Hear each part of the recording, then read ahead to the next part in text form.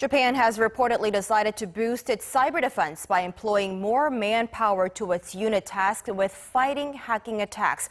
With more on this and other news around the world, we have Ro Aram at the news center for us.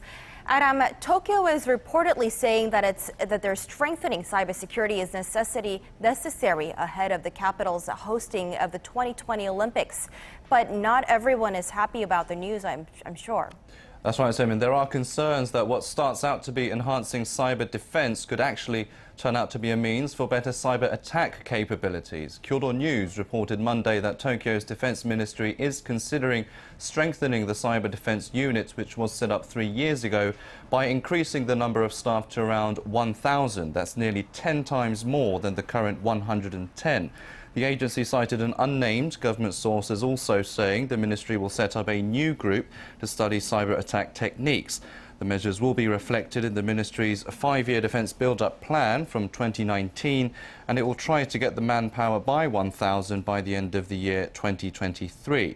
As for the new group, Kyodo reported that given the government has not yet decided whether the self-defense forces are allowed to conduct cyber attacks, the new task force will be restricted to studying techniques within the ministry and SDF networks.